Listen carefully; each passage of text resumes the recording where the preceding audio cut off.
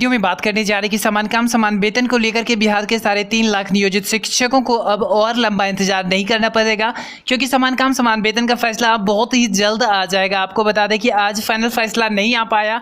हालांकि बिहार के 3.5 लाख नियोजित शिक्षकों को अब और लंबा इंतजार नहीं करना पड़ेगा, क्योंकि इस मामले की पुनः अगली सुनवाई जो है 5 सितंबर 2018 को होनी है। जी हाँ, पुनः इस मामले की अगली सुनवाई 5 सितंबर 2018 को होने वाली है। और सबसे बड़ी अपडेट आज की सुनवाई के दौरान कहना था कि 10 से 15 मिनट के अंदर सभी वकील अपना पक्ष रखे। हालांकि आज बिहार के नियोजित शिक्षकों की तरफ से सभी वकील अपना पक्ष नहीं रख पाए हैं।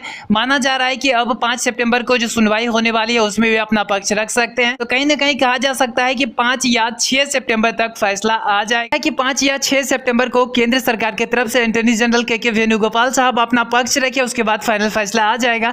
इसलिए कहा जा सकता है कि अब और लंबा इंतजार नहीं, 2 से 3 हियरिंग काफी है समान काम समान वेतन को लेकर। आपको बता दें कि अभी रंजीत साहब बहस कर रहे थे, उसके बाद सिर्फ और सिर्फ जज साहब ने कहा कि 10 से 15 मिनट में अपनी बातों को खत्म करें। उसके बाद रंजीत साहब ने अपना बहस पूरा कर लिया और फिर रंजीत साहब का बहस समाप्त होने के बाद संजय हेगड़े साहब ने टीईटी शिक्षकों का पक्ष, हेगड़े साहब अपना पक्ष रख रहे हैं। वे आरटीई एवं एनसीटीई पर विस्तार से चर्चा कर संजय हेगड़े साहब द्वारा अप्रशिक्षित शिक्षकों से संबंधित बातों को कोर्ट में क्लियर किया गया। साथ ही हेगड़े साहब ने कहा कि टेट टीचर सहायक शिक्षक बनने के सभी मापदंडों को पूरा करते हैं। साथ ही आपको बता दें कि संजय हेगड़े साहब ने तमाम दस्तावेज को सौंपते हुए यह साबित कर दिया कि आज की तिथि में बिहार में कोई भी अप्रशिक्षित नहीं है और केंद्रीय कानून के तहत प्रशिक्षित रथ शिक्षकों का परीक्षा परिणाम भी मार्च 2019 तक आ जाना है। ऐसे में सबसे बड़ी अपडेट आपको दे दें कि जज साहब का आज